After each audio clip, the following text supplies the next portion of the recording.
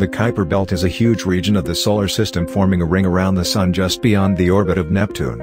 It is much like the asteroid belt between Mars and Jupiter. The Kuiper Belt contains millions of small rocky and metallic bodies, but it's 200 times more massive. It also contains a large quantity of water, methane and ammonia ices, the constituents of cometary nuclei originating from there.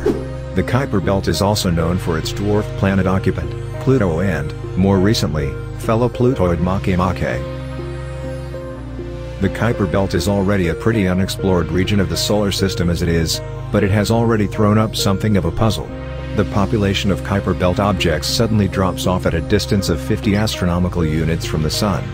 This is rather odd as theoretical models predict an increase in number of KBOs beyond this point.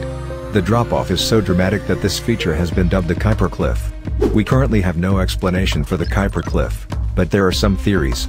One idea is that there are indeed a lot of KBOs beyond 50 astronomical units, it's just that they haven't accreted to form larger objects for some reason, and therefore cannot be observed. Another more controversial idea is that KBOs beyond the Kuiper Cliff have been swept away by a planetary body, possibly the size of Earth or Mars.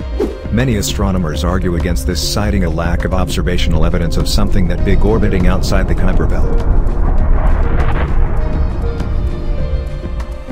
This planetary theory, however, has been very useful for the doomsayers out there, providing flimsy evidence for the existence of Nibiru, or Planet X. If there is a planet out there, it certainly is not incoming mail and it certainly is not arriving on our doorstep. So, in short, we have no clue why the Kuiper Cliff exists.